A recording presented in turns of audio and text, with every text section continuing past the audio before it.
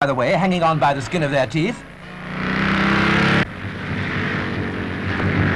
Then another cup final at Wembley between Salford and Halifax. Lord Delaware shaking hands with the teams.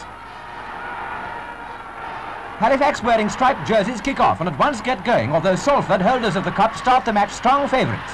Smith, the New Zealander, opens the score with a try for Halifax. Lockwood converts. Then Crean goes over for Halifax. Again, Lockwood adds the 2 points. Salford start the second half with a great dash, Gus Wisman, their captain, scoring an unconverted try. Then Halifax go further ahead with a try by Todd. By now it's a runaway victory for Halifax, and Bevan crosses the line for Lockwood to convert as usual. Harry Beverley receives the cup from Lord Delaware and Halifax supporters cheer.